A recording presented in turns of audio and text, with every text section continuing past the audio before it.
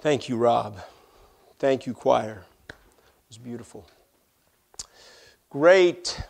Let me confess that I am not a particularly good gift giver. One year I gave Chandra a sewing machine for Valentine's Day. That didn't go over very well. She wanted a sewing machine at that time, just not for Valentine's Day, you know.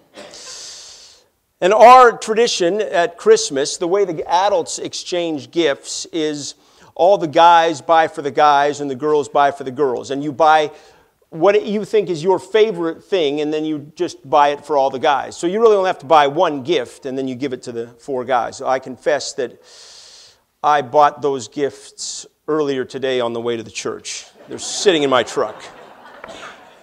Not as an intention of a sermon illustration. This is just the way it is. And I'm not that I don't try to be a good gift giver, although certainly I could put in more effort than I do at times. And I'm not asking you to cut me any slack. I mean, if I'm supposed to get you a gift or that type of thing, certainly don't cut me any slack. But it's just not my thing. It's not my love language.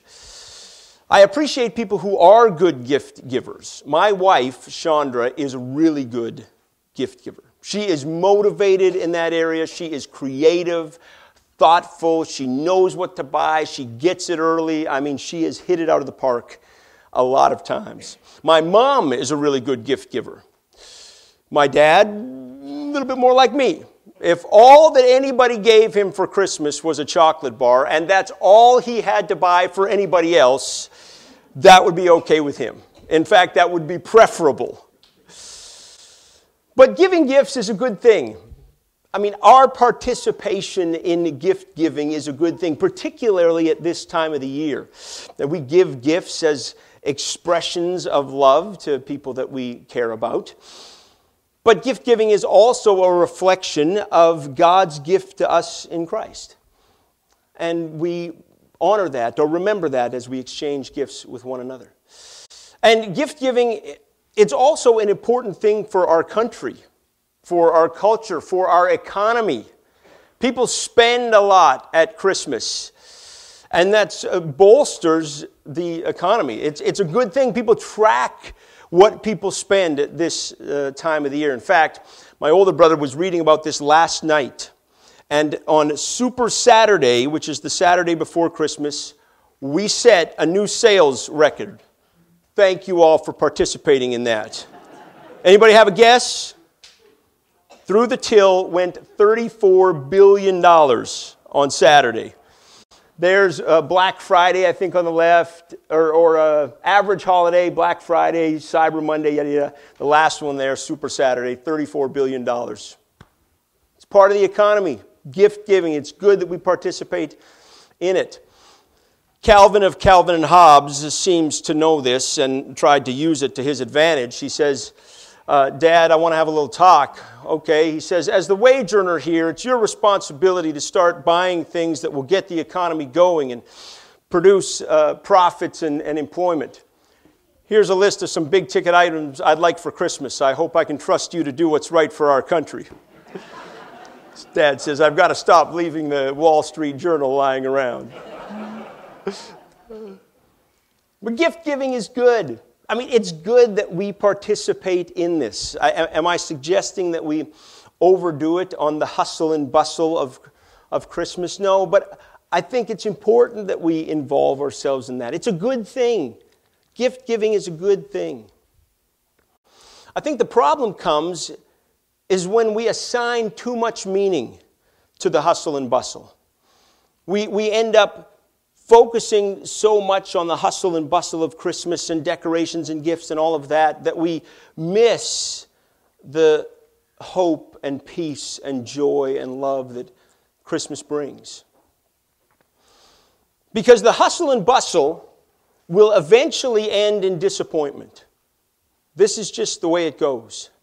And after all the gifts are exchanged and the meals eaten and the relatives have left and the decorations are down, the post-Christmas blues will set in, a kind of post-Christmas funk, post-Christmas depression, some people call it. It's a thing.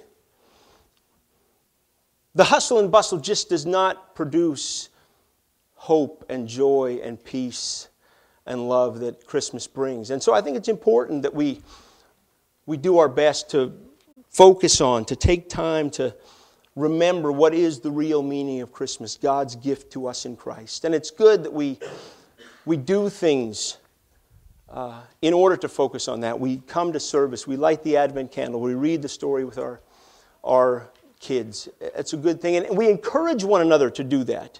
And one of the ways we do that, or one of the phrases that we use to encourage one another to remember the real meaning of Christmas is the phrase, keep Christ in Christmas.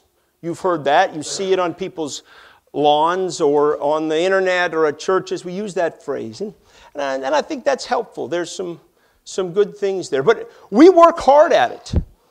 I mean, if you look on the internet, you can find 3 ways to keep Christ in Christmas. 6 resources that will help you. 7 ways to keep Christ. 10 ways to keep. 12 ways to keep Christ. 14 ways. 15 ways to keep Christ in Christmas. Now, if it seems a little overwhelming, don't worry, because you can also find 15 low-stress ideas for a Christ-centered. Don't work too hard at it. 21 ways, 25 ways, 30 ways to keep Christ in Christmas. And then if you get there and you feel like, all that, we just haven't quite got there. We just haven't quite kept Christ in Christmas. Well, then you can find how to really keep Christ in Christmas. It's not what you think. Look, there's some good things there. Even though I poke a little bit, there's some good things there. But I think the problem is sometimes we can assign too much meaning to it. Sometimes we can get so caught up in keeping Christ in Christmas that we miss the hope, joy, peace, and love that Christmas brings. Because working hard to keep Christ in Christmas will eventually end in disappointment. And after the Advent candles have been extinguished and you've put away the decorations and you've finished the opportunity to minister somewhere and the new year sets in, you'll start thinking to yourself that there's more to do. That it's not about keeping Christ in Christmas. It's about keeping Christ in our lives at all times. And you'll think, maybe we didn't do enough to keep Christ in Christmas. And there's still more to do now. We worry about this. That we're going to miss the real meaning of Christmas. We're going to miss Christmas. Here's the thing, though. You cannot miss Christmas. Because Christmas is not something that you do. Christmas is something that was done for you. And maybe this Christmas you have been so part of the hustle and bustle that you've missed the hope, joy, and peace. You have not experienced the hope, joy, peace, and love that comes from Christmas. Maybe you've gotten so wrapped up in keeping Christ in Christmas that you've not experienced the hope, peace, joy, and love that comes from Christmas. Or maybe the circumstances of your life are such that just hope and peace and joy and love are hard to find. And it's just difficult in the circumstance that you're in. The message of Christmas is that God is in it with us. That God understands what it's like to be us. That He put Himself in our shoes. That wherever you are, that God is there too. That He understands what it's like to be you. And I hope the reminder of that will be a source of hope and joy and peace for you. Christmas, it applies to you, it applies to me, it applies to all of us. We just read about the shepherds.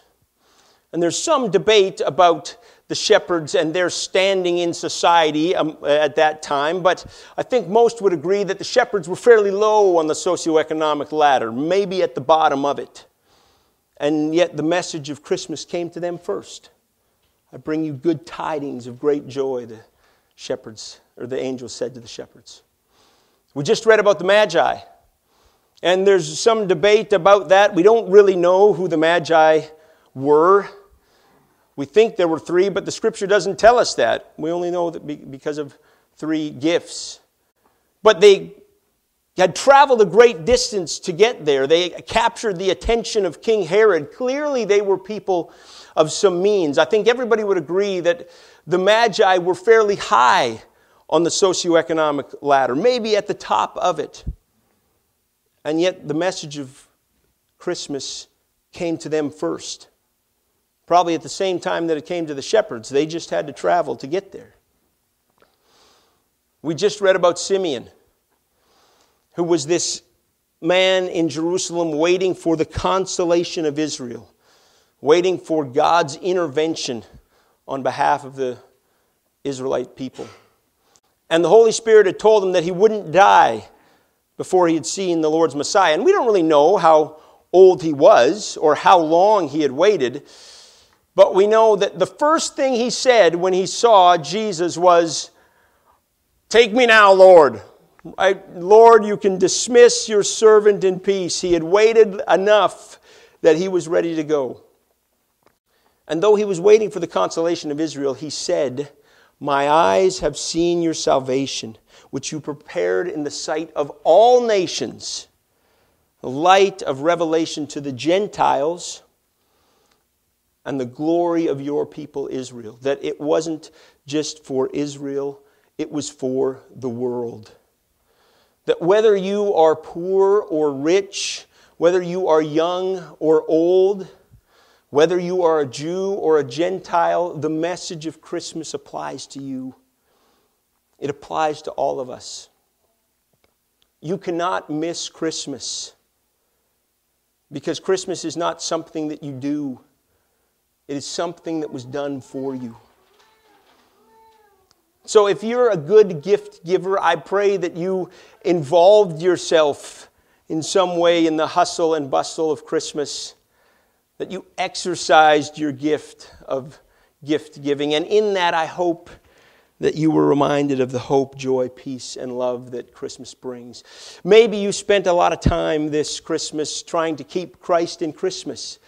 And maybe you read the Christmas story and lit the Advent candles and served at a homeless shelter, and all those things are great, and I hope that in the midst of it, that you were reminded of the hope and peace and joy and love that Christmas brings. Maybe you're in a situation in which it's difficult to find hope, peace, joy, and love. I hope that the reminder that God is in it with you, that God understands what it's like to be you, that He suffers alongside of you, that He rejoices alongside of you, that He knows what it's like, will be a source of hope and joy and peace and love for you. And for all of us, after the hustle and bustle and is over, and the keeping Christ in Christmas is over, and that disappointment sets in, I hope that what Christmas brings, hope, joy, peace, and love, will linger long into the new year. Because we'll get into the new year and there will be distractions. There will be things that come again, temptations that you need to earn God's love, temptations that your worth depends on what you do and what you accomplish. And I need to be reminded of God's love for me. And if I can put in just a little plug, wherever you are, whether you're here or you're somewhere else, I go to church every Sunday because I need the reminder that God's love for me is unconditional, it is unlimited, and it is unending. That my worth as a person does not depend on my achievement or my accomplishment, that I don't need to earn God's love, that He's given it to me freely. I go to church to be reminded of that because I forget. And I end up slaving away and the pressure is on my shoulders. and I need to be reminded. So that I encourage you, I think you find at church the reminder of God's love for you. Christmas is not something that you must do. It is something that was done for you. I hope you rejoice in that. We make Christmas too complicated sometimes.